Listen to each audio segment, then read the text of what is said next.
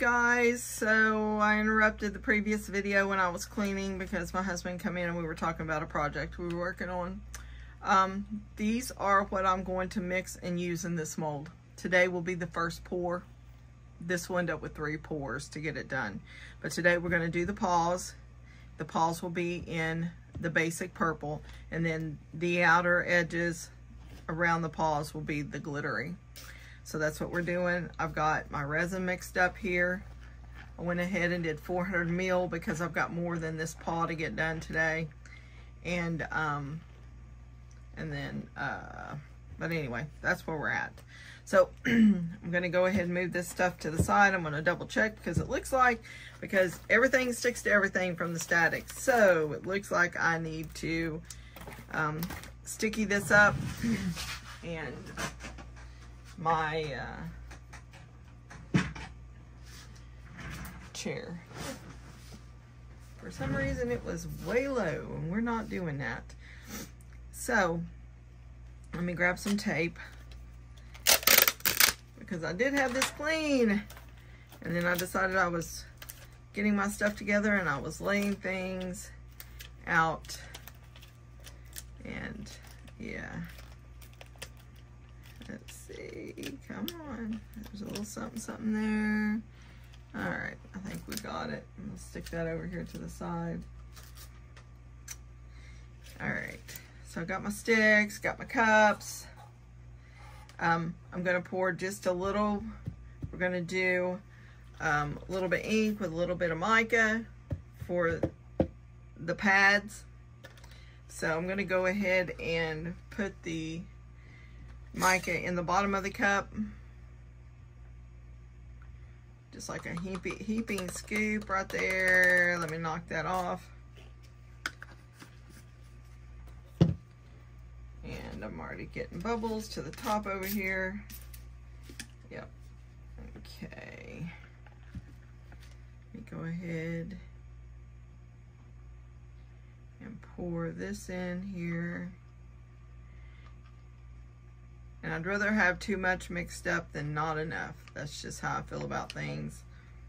Oops, let me grab a paper towel. We got some spillage. Don't need spillage this early in the game. Okay. Yep, I'll grab another paper towel. Let me just wipe this cup off. I don't even know where any, you know, it's kind of weird because you cannot spill, you cannot make a mess, you can think that you're doing your best to keep things nice and tidy, and then all of a sudden you've got resin and you don't know where it come from. So that's why gloves. All right, so let's stir this up.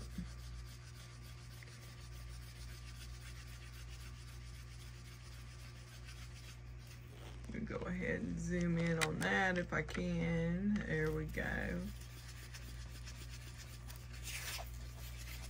And if my husband comes in here talking, I'll just tell him, keep it clean. Because we've got so many projects going at one time. So many projects. We're doing Christmas Eve boxes and birthday boxes and tumblers and ornaments, and you name it, we got it going on. Oh, and his 3D printer, he's got orders in for that adult ornament that he printed. Now people want them.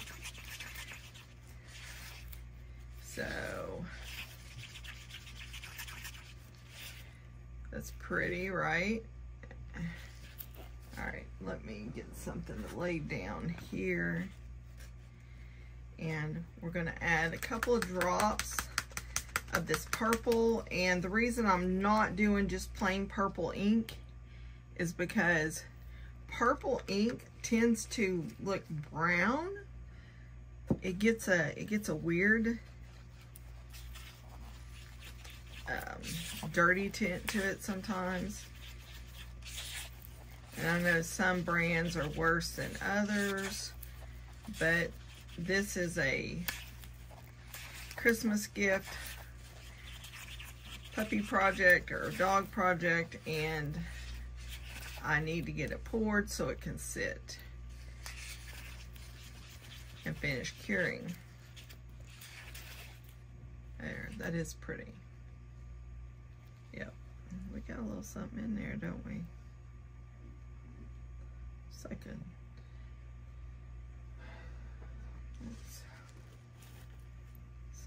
Dried piece of resin.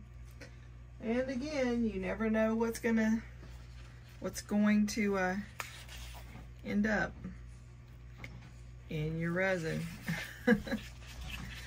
We're not working in labs, people. Here we go. Now let's zoom out a little bit. So we got the paws ready to pour. Now I'm going to set this out of the way, and we're going to do the glitter. I'm going to get a little bit bigger cup for the glitter. The request is purpley blingy.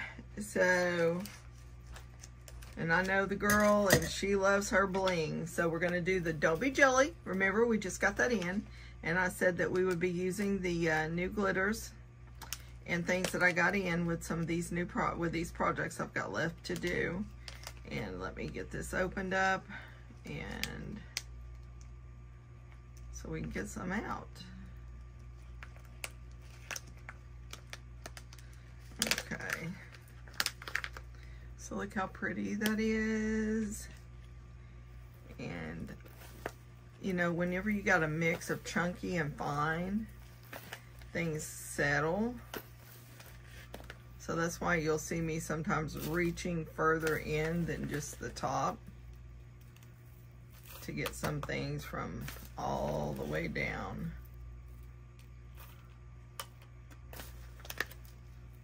One more.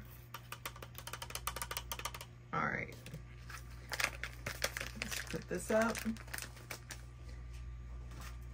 And we're going to be using some Raspberry Delight to give it just a little bit of some pinks and some other colors.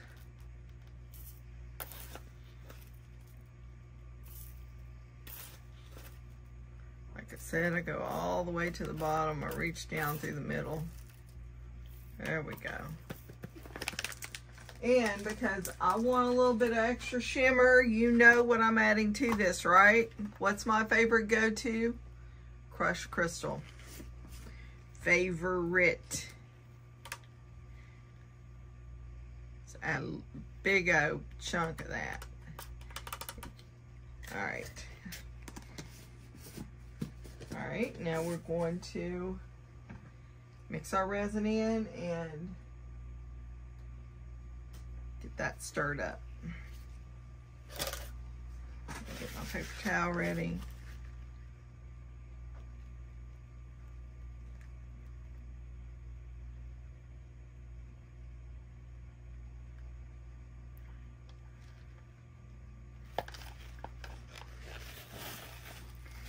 There we go. Make sure. And I reuse these cups over and over and over again after they dry. I just use the tape, pop everything off. It's on the outside, it can stay on the outside. Let's stir this up.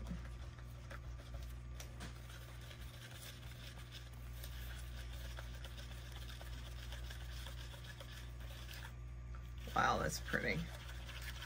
And I'm not going to add any kind of colorant to it. We are going with just the glitter. That is so pretty. Look at that.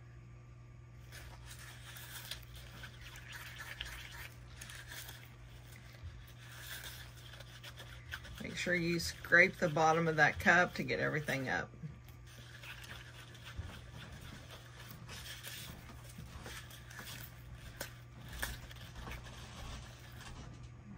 That's so pretty. Yep. All right, we've got that ready. Set that over here out of the way. I'm going to carefully remove this, shake that off. And I've still got another mess. What'd I do with my tape? There we go. It's always something. I'm not so upset with glitter that's outside of the paw pads because that's where the glitter's going. So we're good. Because in here is where we're just putting the plain. So, I don't know. There we go. We're good. Because the other places are okay. So, I'm going to do just a little bit of a spritz. There's that. And I use 99% isopropyl. I use a lot, but honestly, I don't think I use as much as people would think. And I do a lot of resin. But I go through about 1 gallon a year of isopropyl. So, we're good. Alright guys, so we're going to pour this into the paws. Let me get my paper towel ready here.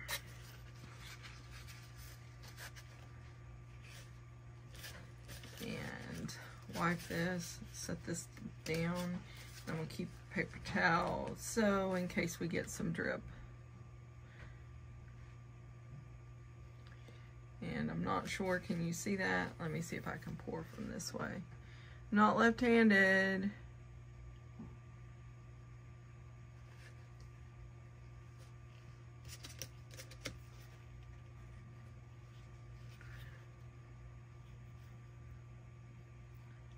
And I do have my heat mat on underneath this on top of the leveling table. I'm going to run my stick around. There we go. But because I did spritz it with alcohol, it should do pretty good. But I don't want to pour too much in these pad areas or even where I'm going to put the glitter because I don't want to mix. I want a clear separation.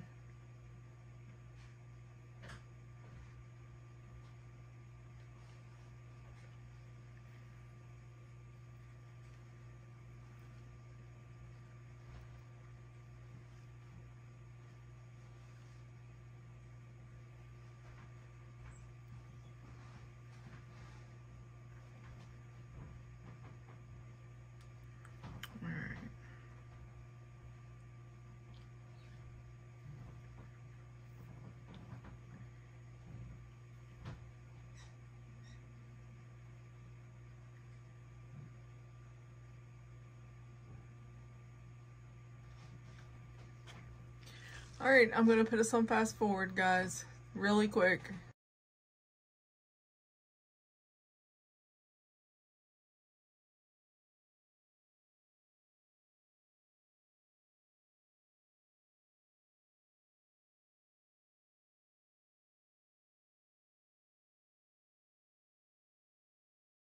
This will be the edited version. I had several people complain about the music at the end and then the fact that I did not share how I finished it up. I'm not going to go into an explanation as to why I didn't share how I finished it up. Doesn't matter. So I'm just going to tell you, because I do know that a lot of you want to know. My husband cuts the vinyl out. We put the name on the paws, and then we printed the picture on a printable vinyl and put that in the big paw. We do that more so because of the bleeding from a picture that's not protected. I know that I can protect a picture, but for me, this is so much easier. Now, I do appreciate you watching. I appreciate the comments and the messages, and I hope that you enjoy it. Thank you.